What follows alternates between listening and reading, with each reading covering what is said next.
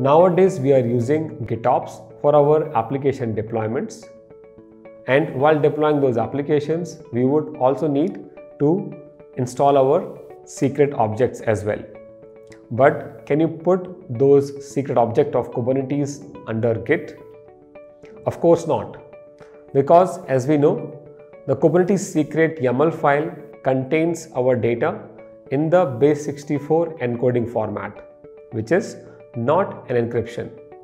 Like in this case, we have username and the password in the base64 encoded format, which anybody can easily decode with the base64 command as shown on the screen.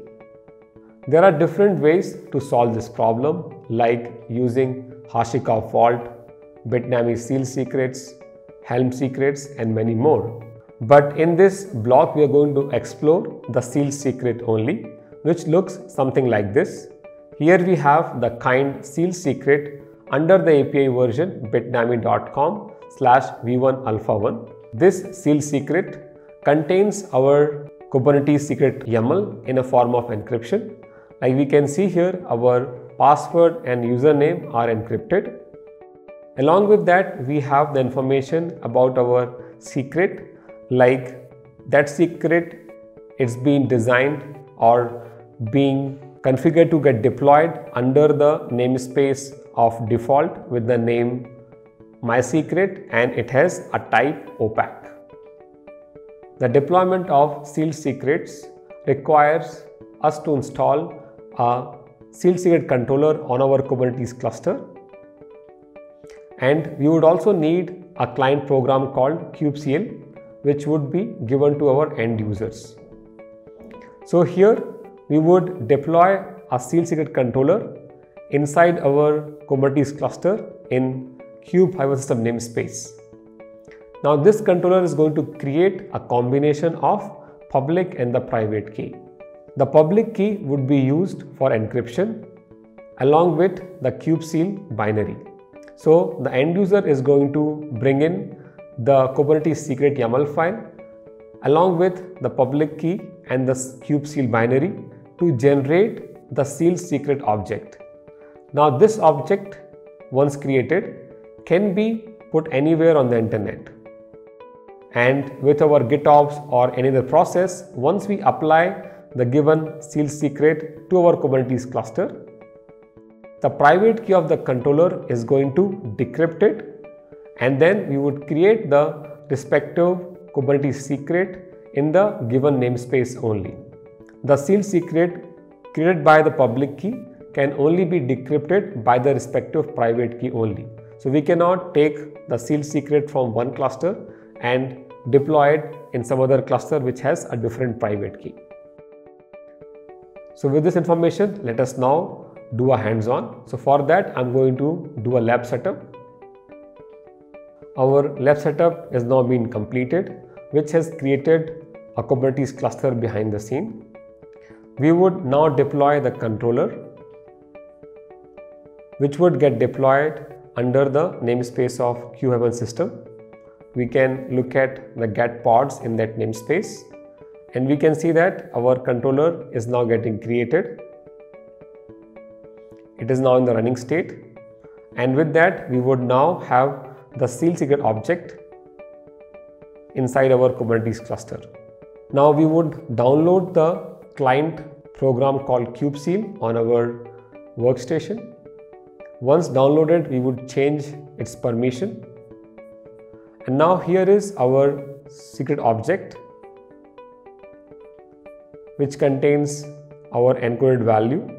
Now we would use this kubectl client program to take the secret.yaml file as the input, which would spit out the SealedSecret YAML file, which looks something like this. Here we can see that our password and the username are encrypted.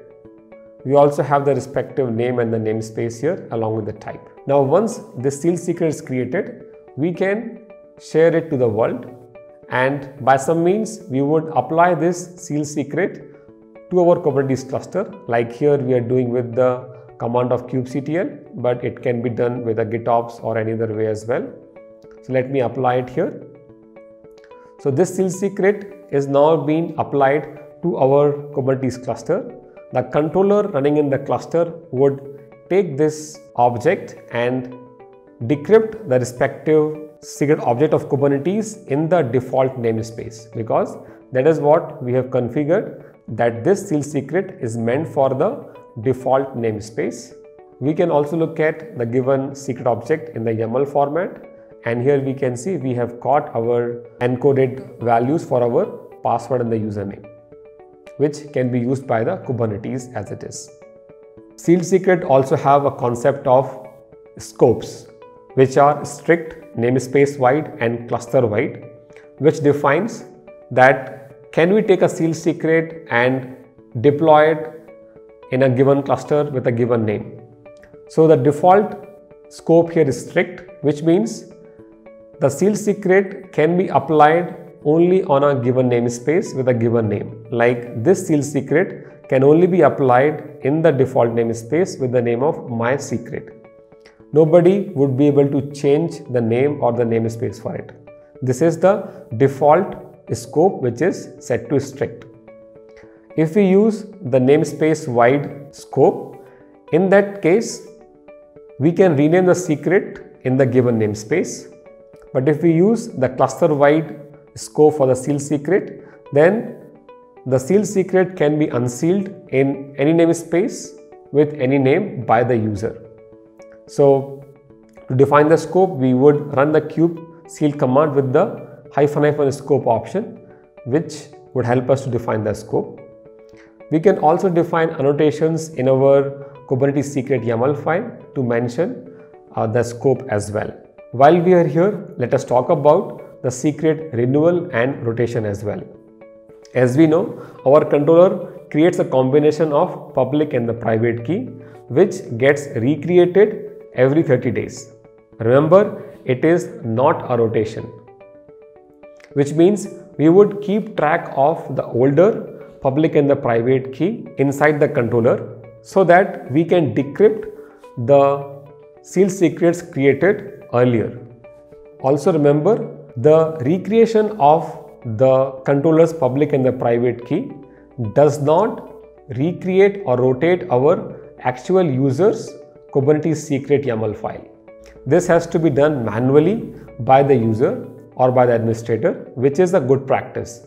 So we should rotate our Kubernetes secrets for our objects, for our applications at a regular interval, and that is what we refer as a secret rotation, which is a good practice to do in production. So I hope this blog has given you a good intro about sealed secrets, using which we can store our Kubernetes secrets anywhere securely and then use it when required. For more information, you can check out the Git repo for the sealed secrets and explore further. Thank you.